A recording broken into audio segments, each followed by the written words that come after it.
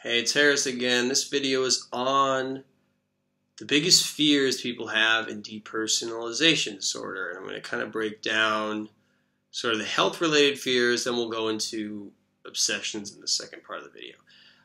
To start with, a lot of people, when they get depersonalization, or even if they've had it for a while, they fear certain things. They fear that there might be a problem with their physical brain, that they might have a tumor in their brain, that something's wrong with their brain.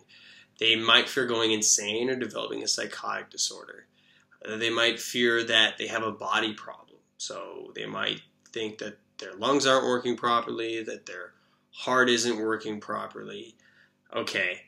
They might be afraid of those kinds of things. Okay. And then you've got the existential kind of fears that are sort of obsessions, and they tend to revolve around wanting control of things, like desiring intellectual control and fearing losing control.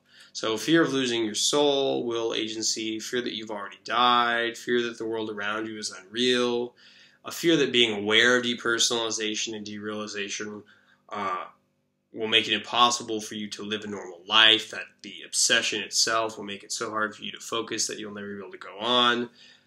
Fear of uncertainty about all matter of existential, philosophical, and religious issues. So types of existential obsessions: free will versus determinism. How can the universe be infinite? Or if you're just kind of thinking about the universe and you're sort of just almost in this state of panic at how incomprehensible the whole universe is. How is it that I have a soul or a consciousness? Maybe you want answers on how in the hell does this work, that I'm even alive? How is it possible that my body functions without me knowing it? And all these kinds of things. So first of all, I want to start off with kind of the first fears I brought up. If you're afraid that you have a brain problem, if you're afraid you're going insane, or if you're afraid you have any sort of health problem, go get tests. Go get testing done. Now, a lot of it is basically just fear-driven. A lot of it's kind of like health anxiety, hypochondriasis, which is very much kind of OCD. You can't get these thoughts out of your head. And when in depersonalization, we feel, right? We feel crazy. So what you can do is, if you're worried about something that's wrong with your brain, get a brain scan. Okay, that's one thing you can do. Worried that you're going to go insane? Get a psychiatric evaluation from a great psychiatrist. If you're worried that your heart or your lungs are having a problem, you can get a EKG of your heart, or you can get a cardiopulmonary stress test where they hook you up with EKG and you run on a little treadmill and they track your breathing and everything like that. That will pretty much rule out if your heart or your lungs have a problem. You know, you can get blood tests done if you're worried about STDs or something like that. You can get a full blood and urine panel for all STDs. You can get your thyroid checked. A lot of times thyroid problems can cause you to feel weird. You know, you can just get all sorts of tests done to rule out problems. I mean, some people talk about Lyme disease causing depersonalization. You know, get tests done. I mean, that's really kind of, first of all, that's kind of the safe thing to do. Some people might say, oh, that's reassurance seeking, right? When it comes to anxiety, oh, you're just seeking reassurance. Well, you want to know.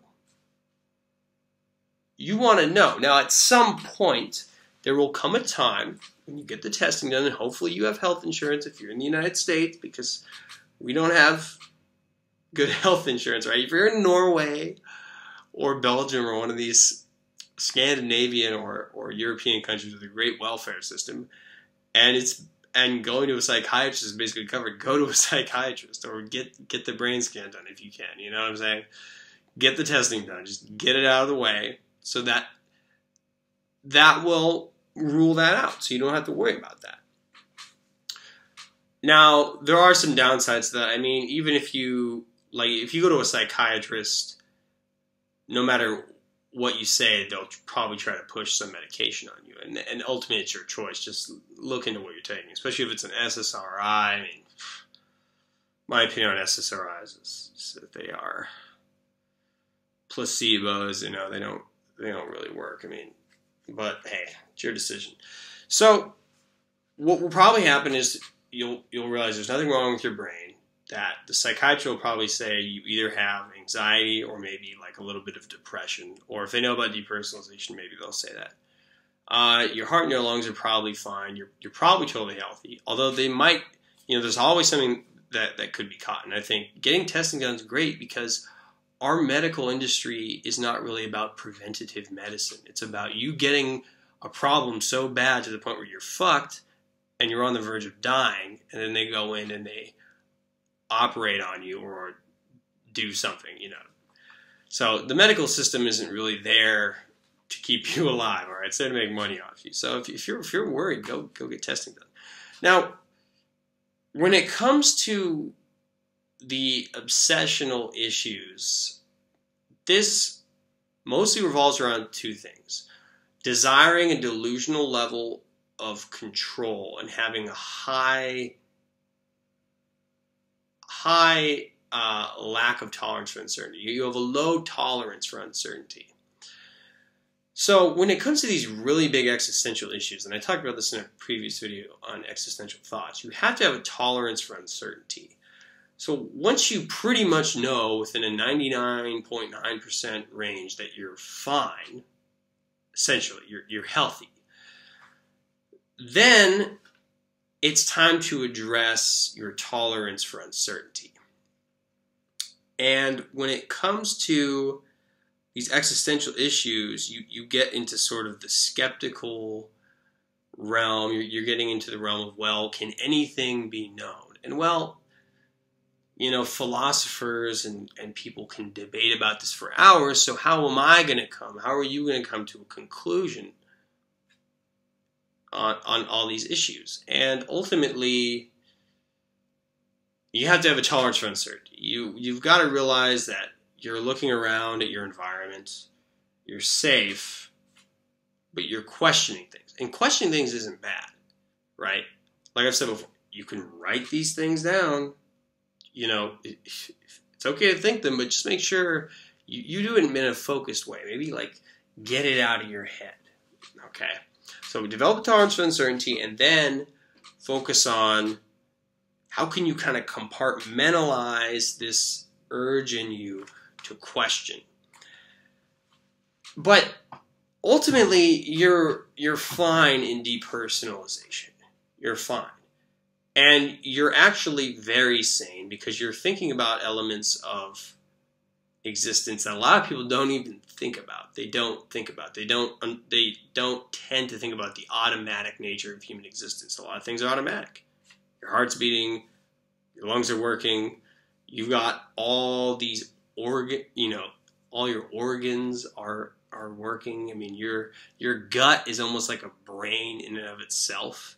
That's working, and you've got everything going, and that's actually a good thing because in depersonalization we desire control. We just wish we could have answers on everything. We're obsessed with controlling. And one of the big things about depersonalization is that the more we try to feel certain about everything and having intellectual control, we feel more out of control. So you've got to kind of come to terms with a little bit of uncertainty when it comes to a lot of these things. Or, some people find great peace in religion. Do I agree with that? Maybe from an intellectual standpoint, that's not for me to tell you. But some people, find a lot.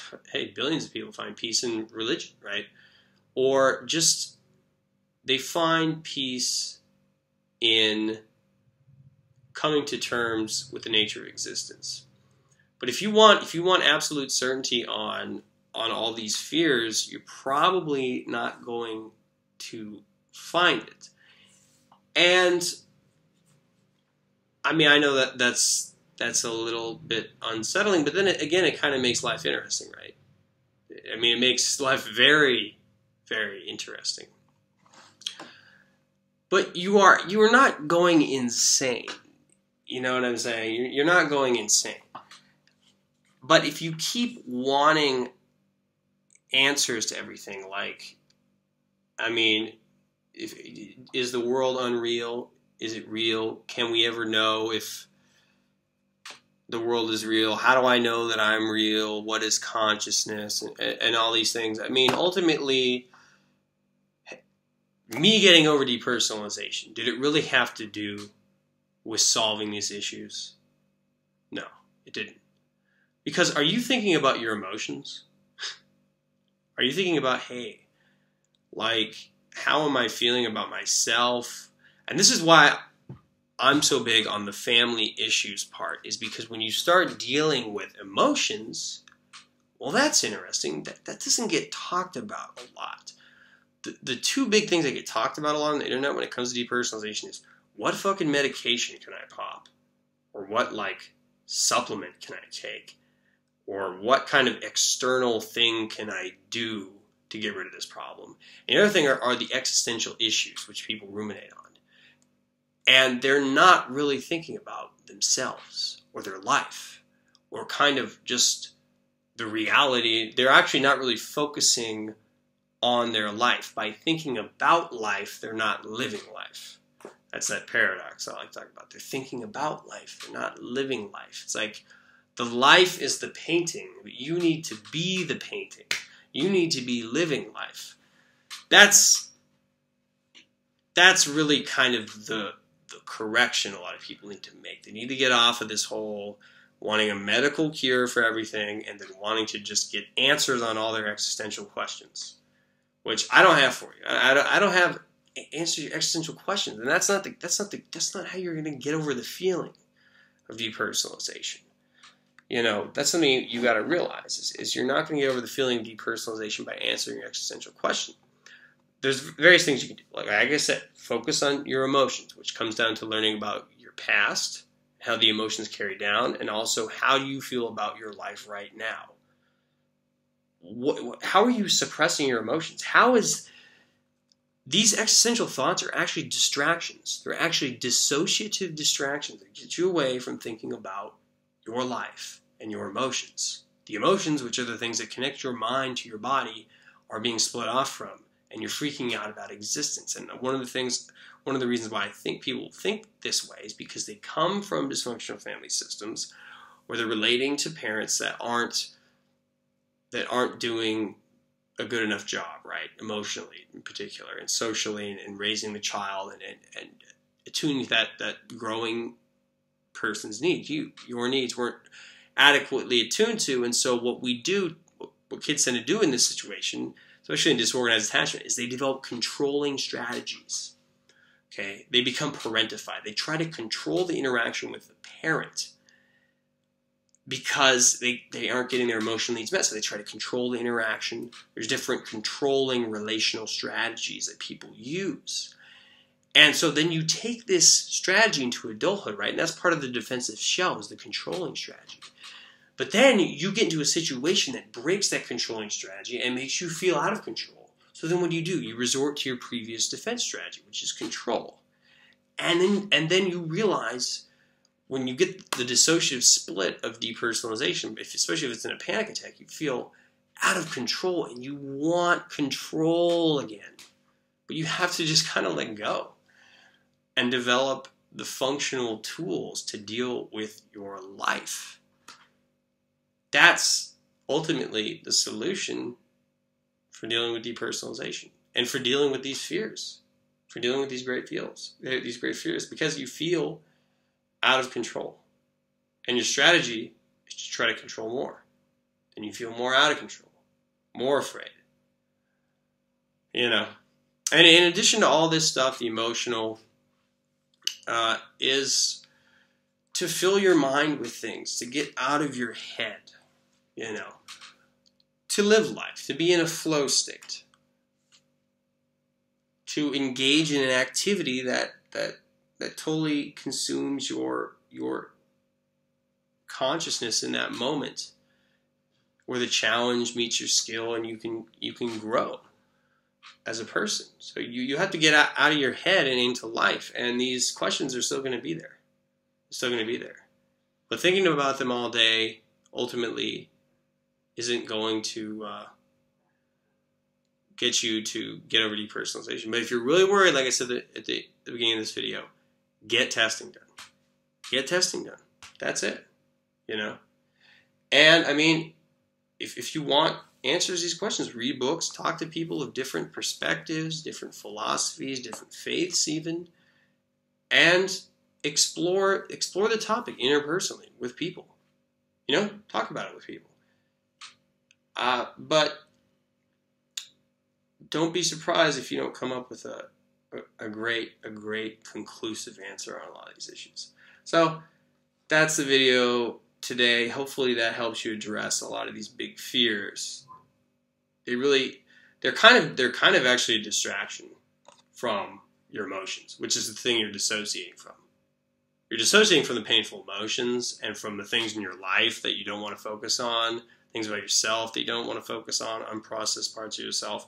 And so what do? Well, one great way of dissociating is to think about something other than the painful thing, right? It's a way of kind of that our mind uses to get us to dissociate. So hopefully that video is helpful and helps you kind of live just a less fearful life. I mean, and to really take control and live the life you want. So take care.